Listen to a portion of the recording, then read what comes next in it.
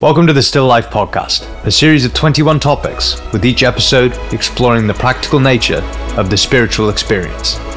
With time-tested insights from psychotherapy, evolutionary biology, and meditation from ex-animator and stillness coach, Jim. Because I view Jim George as a trainer for the soul. There's no better animation artist, drawer than Jim. He is a friend, he is a mentor, incredible advisor. There's no one who's more important to me in my life. The most interesting, most intelligent person I've ever met. He truly is somebody who wants nothing from you and everything for you. My name is Henry, and I'm a former client of Jim's, and the work we've done together over the past 8 years has changed my life. We're now on a mission to share these insights with you and to draw some pretty interesting conclusions on how to live a still life.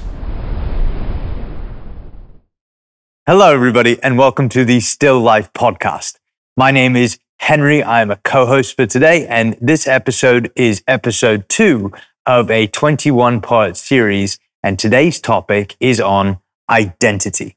We start with what does it even mean and defining it. Really, Jim does that thing where he pulls out all of the Latin words and sounds really clever and helps you to really understand what does it even mean when we say identity, and how can we identify with things? And what's really interesting is we talk about how you can identify with multiple things at once and hold multiple identities within you.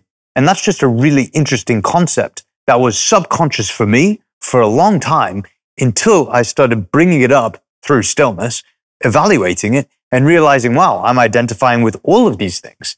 And then being able to understand, do I want to identify with this group or this whatever, etc., etc. Really cool bloody stuff.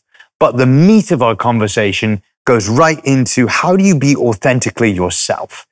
And this is something that I think is really overlooked, where a lot of the time our suffering internally is because we're pretending to be somebody that we're not.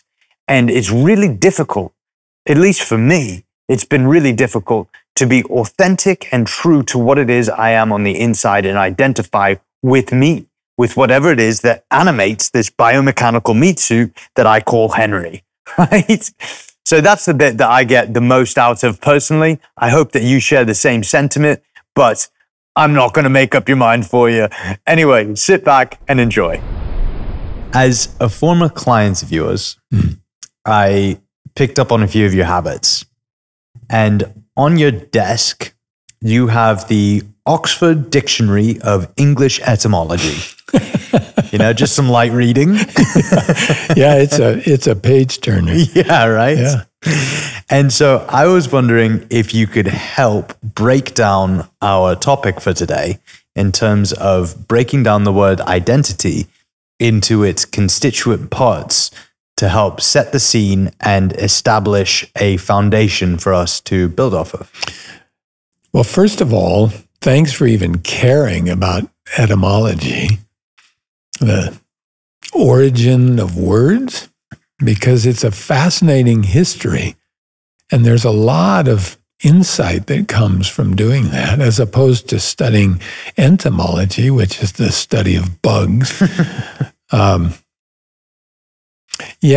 Identity derives from the old Latin identitas, which itself derives from an even older root, idem, which means same, the same. So you can almost hear identical in identitas, the same, which is very different from what we think of as identity, because identity was influenced by the same Latin essentitas. You can almost hear essence in that word, the essence of something. So we talk about our identity as our essence, the core of who we are, and we then identify with that. We are the same as that core. So the exploration of our core becomes really critical. for our true sense of identity. So it seems as if we can identify with a lot of different things. Yes. Right? Feel the same as. Yeah. Yes. So I can feel the same as a male, right? I can feel the same as somebody who wears glasses. Yes. Right? There's a lot of things that I can identify with. Yes. And I was wondering if you could sort of explain how the scope of identity can change, and also the types of things that we can identify with can change. And how is it that I can identify with multiple things at once and basically hold multiple identities at different scopes that are completely different to each other? It feels as if it's cramming a lot of stuff into one mind, you know, it's trying to fit 10 pounds of potatoes into a 5-pound bag. Yeah. How can that be? How can I have that many cores as such? How can I have that many essences? Yeah. What is identity in the way that we humans identify with things in the sort of cultural understanding of the word as it stands? Well, this is what I really appreciate about how you explore, how you ask these questions, because there's a big difference between discovering some common characteristics and what your core essence is. You are indeed a human male, but is human male the core of who and what you are? You can identify, that is, have some of the same characteristics as someone who wears glasses. But is that your core? I hope not. Because if you take those glasses off, you would be lost. So what I'm suggesting is, in a culture that tends to be very surface-oriented, a culture that looks at what is presented at the most superficial level and really gets wrapped up in that, it can become tricky determining what your true identity is. So it's important that you do what you just started doing, which is let's explore what's the core, that is our identity, our essence, rather than what do we have that is the same as a lot of other people. They're close, but no cigar. So you greet new clients with the same two questions largely all of the time. Sure. Which is, who are you really? Yes. And what do you love? Now, that first question, who are you really, seems to have a tie to identity. Yes. And the way that I would have answered that the first time that you asked would have been to tell you a story. Yes. To basically go into a narrative. Yes. Now, we can identify quite closely with that narrative. And I think from the Western philosophical perspective, we really have built a lot of our patterns around that. Yeah. So I was wondering if you could expand upon that a little bit, where if I were to answer the question of who I am with a story, how accurate is that story to who I really am? And how does identity, in the way that we play around with it these days, sort of fit into it all? Yeah. I like to suggest that there is a vast difference between who you are and your story. I'd like to suggest that who you are runs deep, deeper than words will take us.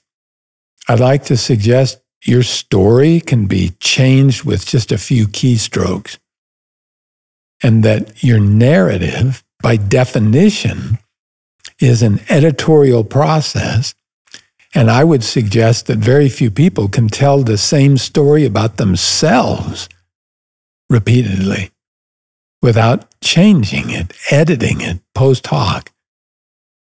Because a story, by definition, is not what it's representing. There are very important things that are left out depending on the values of the narrator.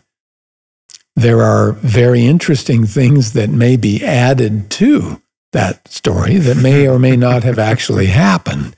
So when somebody says, "What's your story?"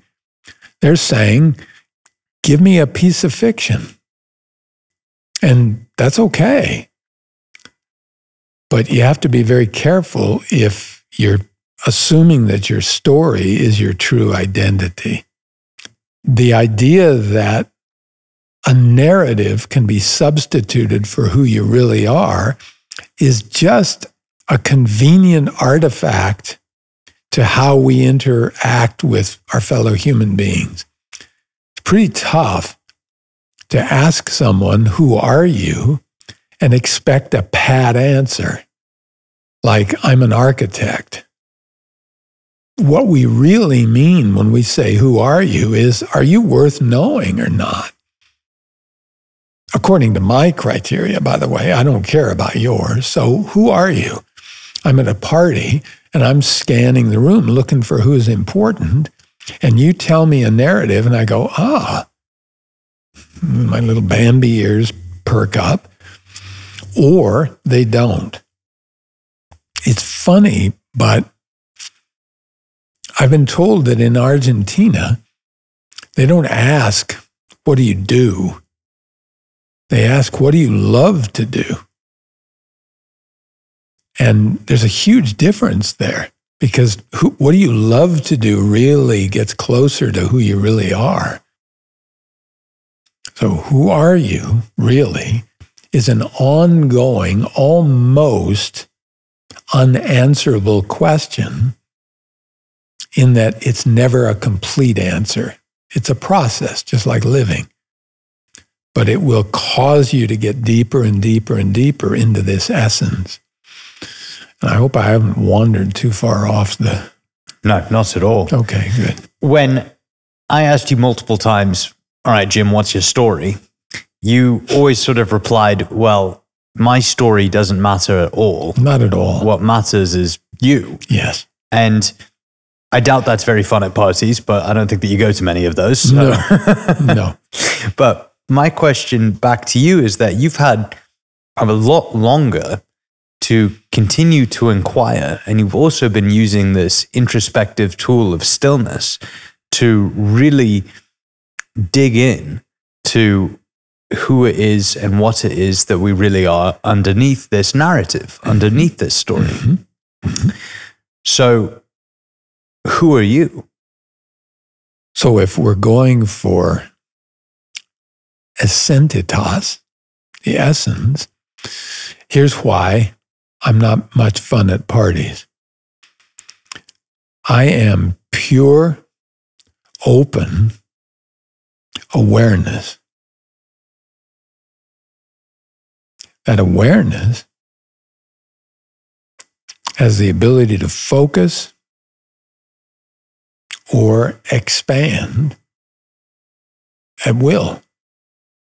That awareness gets lost in whatever the object of the awareness may be, gets lost in the experience, the content of awareness, but it's not the content of awareness. And when I get quiet enough, that awareness, like an old friend, is revealed to me wordlessly, thoughtlessly, in the most gentle, the most loving way possible. And that's probably about the time the person takes a hard about face and goes over to the bar. Well, I beg to differ, because as soon as you started saying that, you put me into a tractor beam and, I was stone still. So I don't... That's because you're who you are. That's why I love you. And I don't mind letting people know that. Wow. Well, let's get you to a couple of parties soon because I really want to see how people react to that. You don't want to watch. It's ugly. So I just wanted to pause for a second to just say, what? I asked this man, who are you? And he answers, well, essentially at the core of it, I am pure open awareness, right? And I really don't think this is coming from just a cerebral place. I really don't think that's just something he's thought up. I think it's something that he genuinely experiences every day when he quiets his mind and gets really still, right? Because he mentions that the awareness just gets caught in the object of awareness, right? He gets caught up in being Jim a lot of the time, but has so many experiences from building this practice where he just untethers that awareness from whatever it is that it's aware of, that he then says, actually, I'm identifying with the pure, open, loving awareness itself. And that to me is just the coolest bloody thing ever. Anyway, that's all I wanted to say. Bye-bye. On to the next bit. So you were talking about at the core of you is pure open awareness. Now, I think that to be the case at the core of everybody, it's just whether they want to observe that and whether they want to really connect with that. Sure. I think in just a layer above that is what that awareness is sort of channeling through us. And we spoke about this in our talk about meaning, where we have this intrinsic sort of sense of what's important to us. Yeah. And then we have an extrinsic sort of societally imposed sense of what's important to the group. Yeah. So I think that there's this trite saying that has so much depth to it, but it's been sort of so overused that it doesn't feel as if it can really hold that much truth. And that's like, just be yourself. And I think that anybody who is the true authentic self has this sort of magnetic quality to them. It's true. And so just above that core, that essence of just pure open awareness, I believe there to be sort of like a layer, and there's no boundary here. So I really don't think that you can get too specific about it, and creating a model around it is just going to be absolute false. But for just the purpose of this conversation, it feels as if there's something that is fueling an intrinsic feeling of who I am and what I am and what's important to me. And I think this is sort of steering towards the question of, how do you know if you are being your true authentic self? And how can you sort of adjust your behavior to align more appropriately with that true self, knowing that if you are continuing to behave in alignment with that, that you have this, I don't want to say true because I've used that word like 7 times in the past 2 sentences, but let's go ahead and do it because I'm not getting anything else, but I'm being true to me. Yeah. So let's pretend that we've got some kind of a test for that. So when there's no one around, are you still behaving the same way? Put another way, are you ever afraid of being found out? That is, if someone really knew who I am, they wouldn't like me. I think that was definitely the case in my past, but I think that the work that we've done together has helped me to be able to lean far more deeply into who and what it is that I am. Yeah, I don't think that. I know that. I've watched you. I've watched you change. I can't thank you enough because that's very rewarding. It is heroic in my view because it is not easy to buck the cultural current of status-driven compliancy to these extrinsic values. But I promise you, there's nothing more attractive than someone who's comfortable in their own skin. This unique life that you're living, that I'm living, that everyone's living. It's an experience for that awareness, and it is like no one else. It's an adventure to discover what that is, what that's supposed to be. But we've got all these pressures that make it more and more challenging. That's okay. You get still, and a lot of those pressures just fall away. Yeah, I really can't thank you enough, because the ability to get quiet, to get still, and feel the relief from those pressures has resulted in more comfortability with my essence, my core, who it is that I actually am, instead of abiding by a bunch of cultural habits that are sort of imposed upon us to do certain things at certain times in certain ways. Now, in fairness, as you get still, you may discover that those boundaries, those impositions are useful to you. I'm not saying every time you get still, you just punt and start driving through red lights. I am saying, though, that now there's an alignment between your true identity and the way you're behaving. That's all. Yeah, again, I just can't thank you for the work that we've done together, because the result is this growing mass of evidence that who I say I am, my behavior, and who I say I am are aligned. Yes. And that gives you that's confidence. That's confidence with yourself. Do me a favor? Say that again so you can hear it, so that everybody can hear that. Being authentic to yourself gives you a sense of what? Confidence. Yes. Okay. Because if you are not being true to your core, there's always a black hole in there. An empty, gaping black hole that says, I'm not being true to myself. I must feel a sense of lack. I'm not enough. I have to behave in a way that someone else will perceive is enough. Again, your center is way out there somewhere, and you'll never catch it. Who is Bobo the Dancing Bear? Oh, boy. Well, during the course of my practice with people, I like to try to help people visualize some of these concepts in a way that's not so heavy and so, dry. So I consider this sort of persona that most of us have been trained to be, which is different based on how we've been raised. We're trained that if we do certain things, people like us.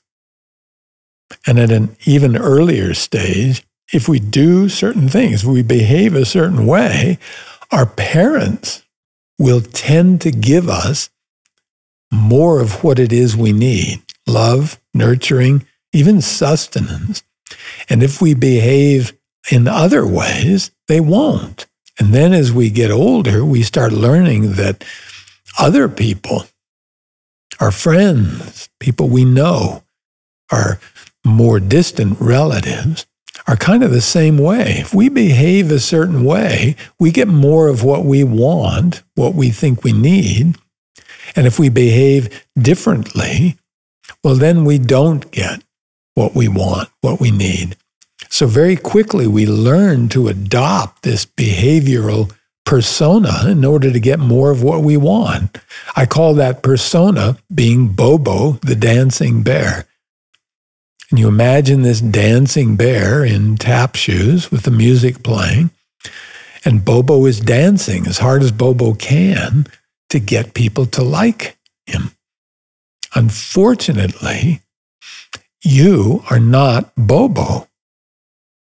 So the best you can hope for in being Bobo the dancing bear is someone who's going to wind up liking and ultimately loving Bobo the dancing bear.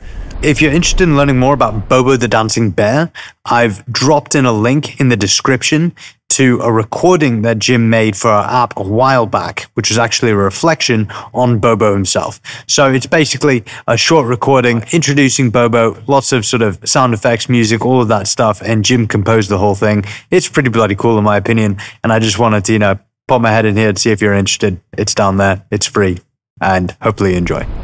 And since you're not Bobo the dancing bear, they will ultimately discover you've been lying to them. You've been false advertising.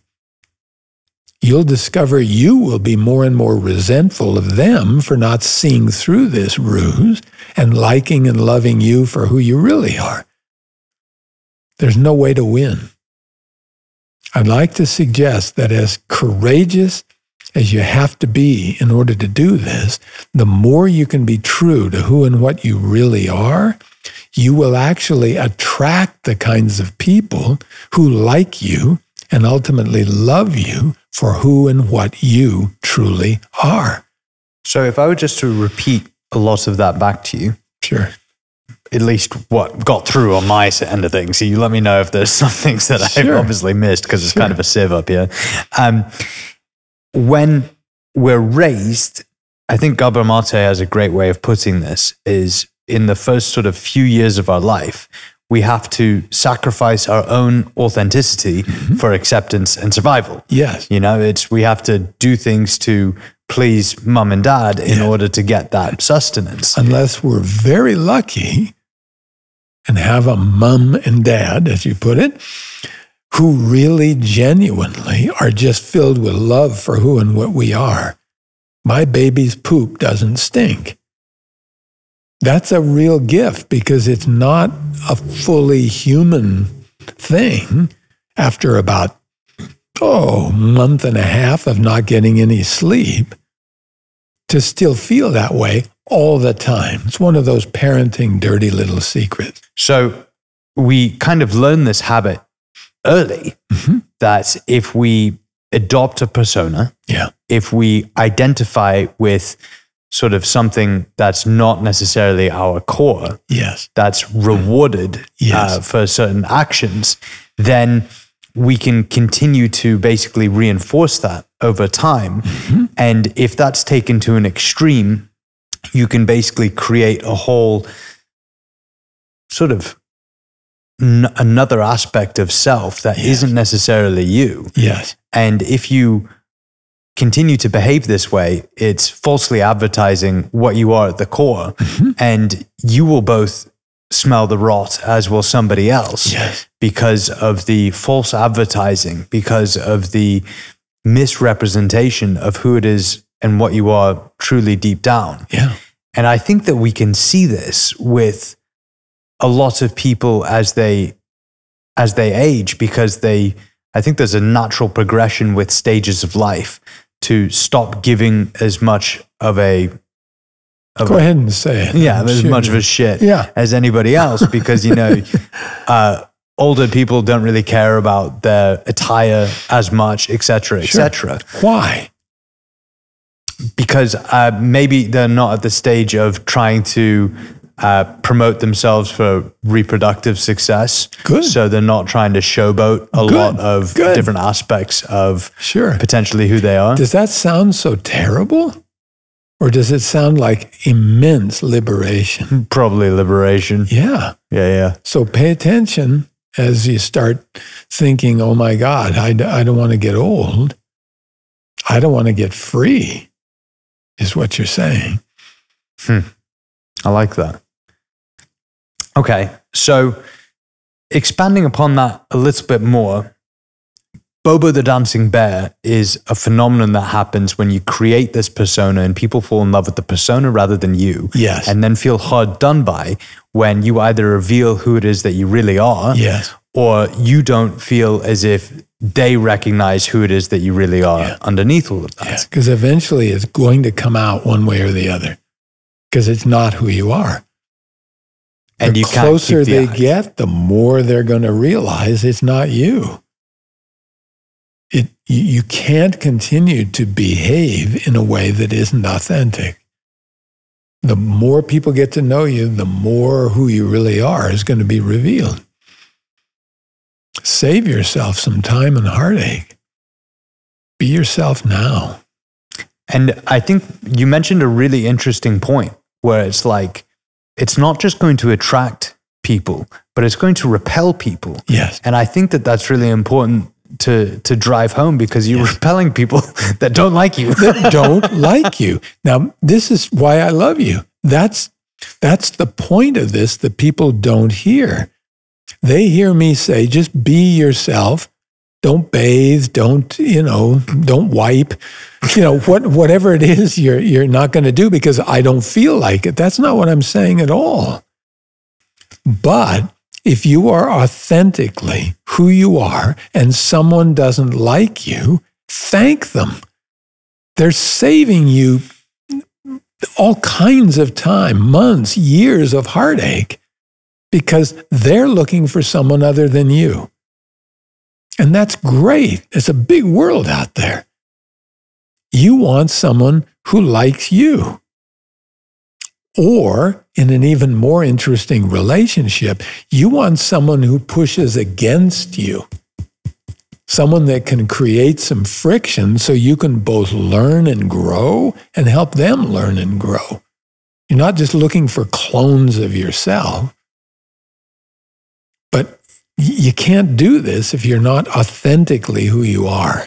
And remember, I'm not saying that extrinsic values don't apply to you. They do. The degree to which we need to get along with people is highly subjective. Doesn't really ever drop to zero. But if it's too close to 100%, you're not authentic anymore. Remember, we keep getting back to this thing of balance. How do you know if you're being yourself? Is that an energetic sense? And how can you practice reinforcing the authenticity? So again, are you afraid of being found out? If you're being yourself authentically, you almost never have to think twice about what you're doing. And by that, I don't mean that you're being rude to people and you're not observing social conventions. I just mean, what are people going to think is a nagging question that keeps you at least one thought away from who in fact you are. You're always in the attic above a party when you're thinking, how should I behave? Because behavior is operating at an enormously faster rate than your conscious mind can keep up. So you'll notice that there are people who seem very distracted and very inauthentic because they're in their heads trying to be someone different. How would Kevin do this? How would Suzette do this? You're lost to begin with. What takes real courage is to recognize this unique gift. You and everyone on this planet are unique. That means at some level you have to pull on your big boy pants and be who you are. And it's very scary because there's tremendous pressure on us to be like everybody else in an absolutely just do it, kind of be your own person way. Well, those two don't go together. Trying to be like everybody else means you're not yourself. There's something powerful in the owning of who you truly are. Now, I'm not saying that that comes to you on your 12th birthday in a box. I'm saying you're developing this constantly. What I've pulled from that, there's two sort of tactical questions that if you catch yourself asking could be yellow to red flags that you aren't necessarily being yourself. Yes. Which is, how should I be behaving here? Yeah. And what are they going to think? Yeah. Because that tends to be a step away from what it is that's actually going on within you. You're sort of, it's a second degree type of behavior rather than just primarily acting from that space within yourself that is authentic. Yes. To a degree. And you mentioned that taking ownership in yourself is an ongoing process because your core, in your case, open, pure, loving awareness, it's a dynamic thing. It isn't a finite aspect that you can sort of draw a box around. That's exactly right. And so if that's continuously developing and continuously moving, it's an ongoing process to get to know that, and identity isn't necessarily static. Mm-hmm. And so if you're training yourself to be more authentic to who it is that you really are, yeah, why might that be scary? You mentioned that it might be scary at first to do that. Sure. What's going on from a sort of evolutionary perspective that might spark fear within ourselves? Remember our evolutionary roots in status. So let's see if we can get a clearer picture on why status matters. All right? So try to remember that our early ancestors weren't all that impressive. They weren't very big. They weren't very fast. They certainly weren't very powerful. They were mostly snacks for larger, faster, more powerful predators. And it wasn't until we started forming larger groups of us, Homo sapiens, that we even had a chance to survive, let alone thrive and go from the lower third of the food chain to the apex species on Earth. But what that meant was, if that group, whatever the group was, decided that you weren't worth having in it and threw you out of that group, well, that was tantamount to a death sentence. So, does that make it easier to understand why status matters?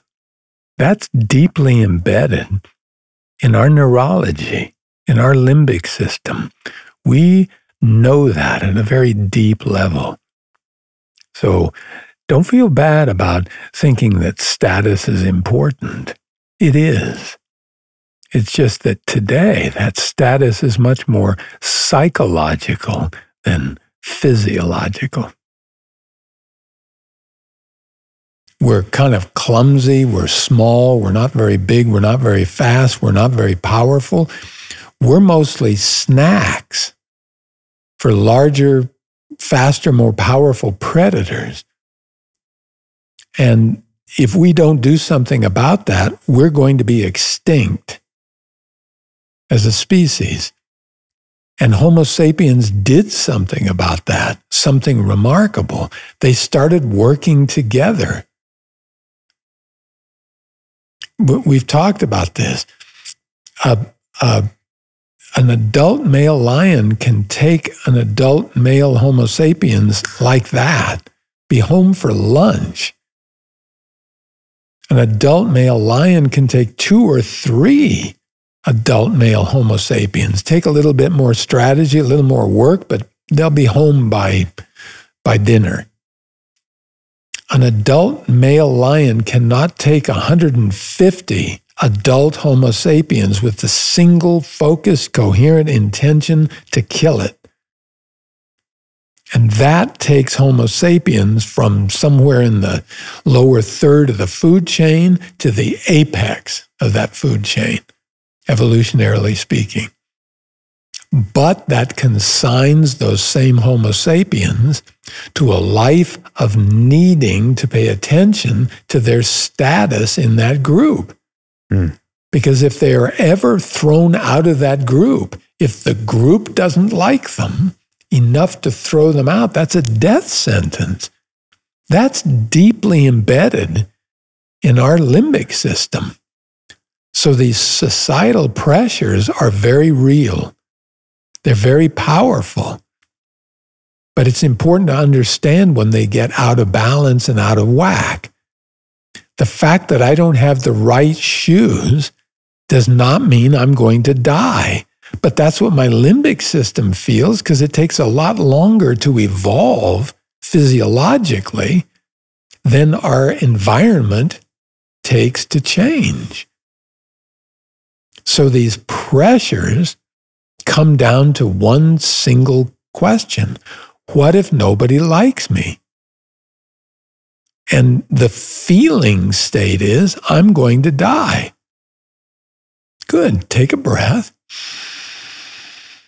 Hold it. Let that breath go.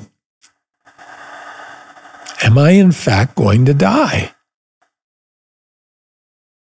Wow. I seem to be still here. The world seems to be going in its orbit. Okay. But I've gone from being terrified to now being mildly concerned. I'm still concerned because there's a very real possibility. If I continue to be who I really am, nobody's going to like me. But if you get quiet enough, you're going to understand that who you really are underneath all this emotional, mental, physical, and even spiritual noise and distraction isn't these weak behaviors that you've developed as a compensatory strategy against fear of not being enough. You're not trying to fill up an empty bucket that has holes in it. You're back to realizing who you really are, and who you really are is crucial. If we look from an evolutionary perspective, status and group acceptance is tied to survival. Yep. Because if we don't have acceptance from the tribe, we're out of the tribe, and the one adult Homo sapien versus one adult lion. Yes. Hand the lion a toothpick because it's over. Yeah. The ability to be accepted by the group is very deeply wired within us. Yes. And the question often, I don't mean to cut you off, what group? We hardly ever think about that. There isn't one group. Well, I guess it depends which group you want to most closely identify with. Right now, based on Bobo the Dancing Bear telling you, you better do this, you may be in the wrong group. So this ability to identify with groups and identify with different sort of traits, yes, largely in an abstract way, yes, has an incredible benefit to being able to get along with that group. Yes. But in today's day and age, with this mismatch between our real primal neurology yes, and the society around us, yes, if we identify with something that might be rejected by a certain group, we have this internal feeling of, oh my God, I'm going to die. Yes. When in reality, that's not the case. Just because you're wearing a different color pair of shoes than the group is, and they say, okay, yeah, we're not having this, doesn't mean that you're going to die. And it might actually mean if you don't like those shoes, it would be better wearing a different pair of shoes anyway. Yes. If it's more aligned with who and what you truly are at the core of it. Or if your group values the fact that you wear one pair of shoes over another, you may want to consider the validity of that group in your life. I'm not kidding. I know you're not. It's just funny. But you have to get past that limbic fear to realize that group might be doing you a favor. I don't want to be a part of a group that's going to throw me to the curb because I don't have the right shoes on. I think that there's a really important point that I just don't want to miss, which is I really do believe that if you understand the reasoning, if you understand the mechanism that is underneath what's making you feel the way that you feel.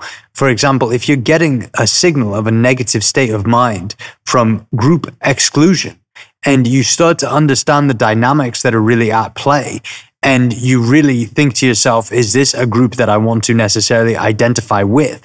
When you have that clarity, when you have the right questions, when you have the right information, it changes the state. It makes the thing so much more easy to approach. You understand that, like, wow, I'm suffering, but do I really need to be? And that to me is freedom. And that's why I think that this practice and these frameworks and these discussions are so important because the practice helps you to stop the narrative and just to feel the state underneath. And then if you have the right questions to ask about that state, you can potentially throw it off balance and reorient your life so that you can actually make more active choices with what you want to identify with and who you ultimately want to become. That to me is freedom. That to me is internal growth. That to me is the single most important thing that we can dedicate our time to.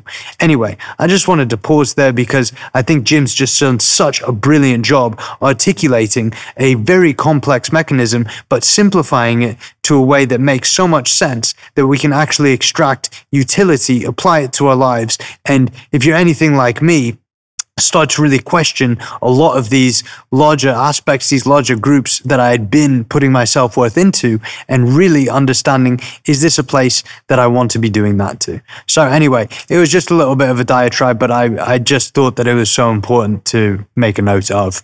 I'm going to stop waffling. Let's get on with the show. So we can absolutely identify with certain groups, but we can also identify with certain traits, skills, hobbies, etc., etc. Yes. For example, I can identify with music, right? Yes. And if there are certain traits that I want to emulate, for example, I'm not comparing myself to Beethoven by any means because I'm a terrible musician. I don't know that. But I look at, say, Mozart, and I want to emulate a certain skill or talent of his. Well, how do you make it very clear within yourself what it is that you want to identify with so that you don't fall into the trap of then turning into potentially Bobo the Dancing Bear, just trying to be that person and losing the authentic sense of self that's underneath all of that? Yeah. First, anytime you try to be someone else, the best you can hope for is to be a second or third rate version of them. Try to remember that. But having said that, the question is, why do you want to emulate these traits? What deeper quality in you are these traits resonating with? Why is that valuable to you that you'd want to be able to play or compose, let's say, like Beethoven, as opposed to being able to put a ball through a hoop? Why is that more important to you? Because that's a good indication of something deeper in you, because it's resonating with those traits. You don't have to try and be someone. You can say, this is very, very close to my core. I can feel it. And it's a good way to keep the distinction, because as you begin to practice more and more, we learn by mimicry frequently, and then that mimicry gives way to an authentic voice. So it's okay to mimic what someone else is doing along the way to arriving at your own unique presentation, your own voice. Beethoven, in fact, learned by mimicking other music that he had heard. And I'm not sure about Mozart, because it seems like he was just getting it channeled. But it's very important to remember, he grew up in a very musical family. Music was everywhere. And I'd like to suggest that if music was everywhere in your life, and there was a place in you that was saying, ooh, that music is touching me, I must make that music, you'd be a very different musician right now than you are. But other things touched you. Music still touched you, but other things touched and resonated at a deeper level. That's what you pursued. What I love about the way that you've directed your behavior is that it's going right to the top of the sort of pyramid, where it's like if you stop thinking and you attain that state of stillness, you let go of that voice, you let go of that narrative, and you start to feel this intrinsic whatever it is that's bubbling up within you. Mm-hmm. And then through that, you can pursue the deeper feelings of purpose and things that you want to build your identity around. Yeah. And so I just, again, want to thank you for what it is that you've dedicated your life to, in terms of dedicating your life to stillness, because without knowing it, I think that you've really helped hundreds, if not thousands of people to get closer to who and what it is that they really are underneath all of that, and to find freedom and liberation along the way. And I don't think that you will ever know the ripple effect of the work that you're doing. I don't think that it's humanly possible to know, but we can gain a respect for our inability to grasp that. And I hope that you get that feeling when you get still, that what you're doing is incredibly important, although it might not come in the gratitude that is sort of directly proportional in a way that we can recognize. Oh, thank you. I don't have any choice. I mean, whatever it is I'm doing, like some weird kinetic doll, I've banged my head into so many different places on the wall till I found the gym-shaped hole and fit into it. I'm just suggesting everyone else has that same gift. And it doesn't look like anyone else. You are cutting a U-shaped, you as in you, the individual, shaped hole in this universe. And you're fitting it perfectly. The culture wants you to fit into a round hole or a square hole. And you're going to have to either rattle around in that box, or you're going to have to cut off a couple of limbs in order to fit in there, and it's a bad fit. Be patient, trusting, and cultivate loving relationships with people who genuinely love you, and let yourself evolve into who you're meant to be. It's an ongoing process.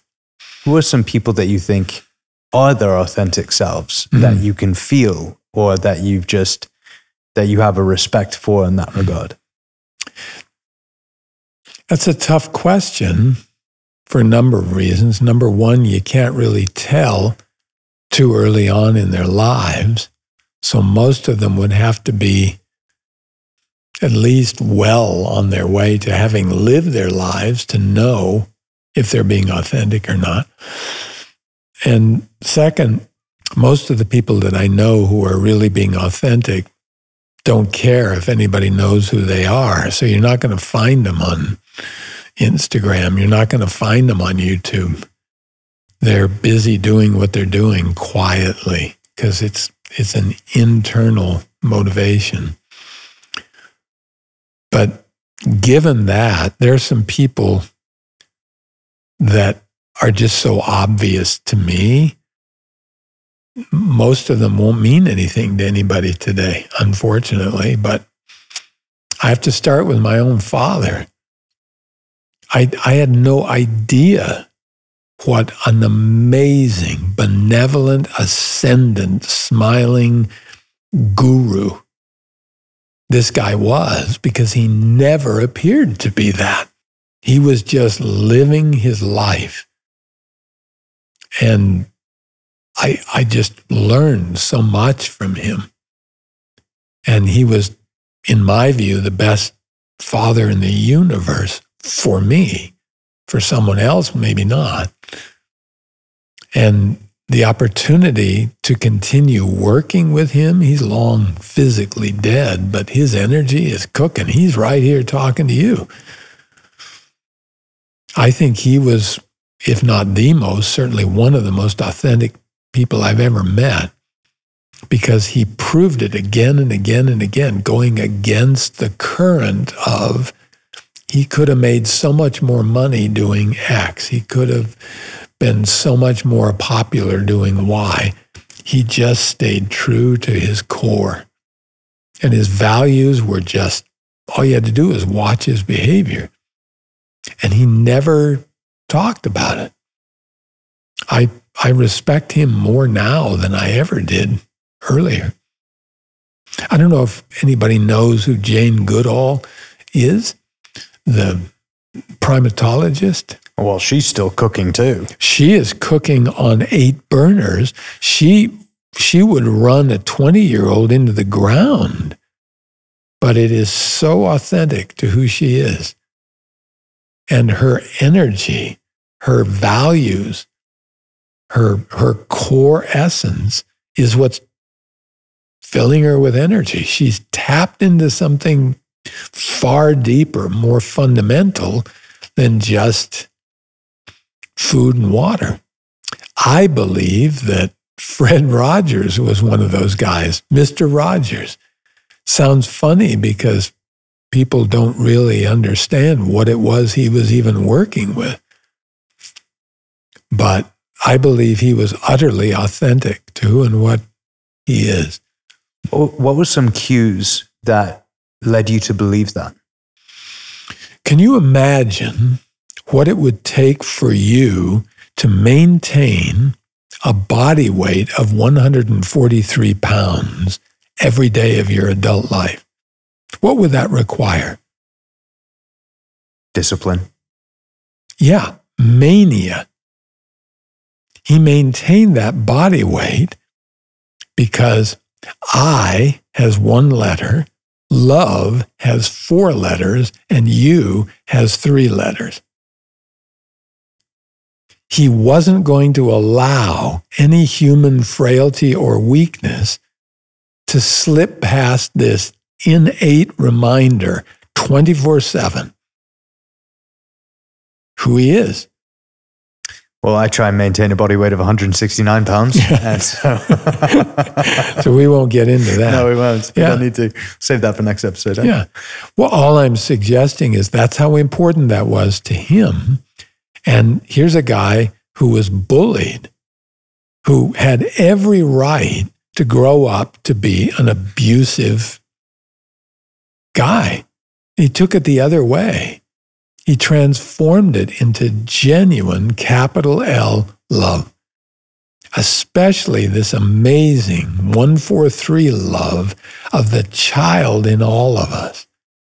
And I used to watch as different people, hosts of evening talk shows, late night talk shows, used to try to ambush him because he was such an easy target.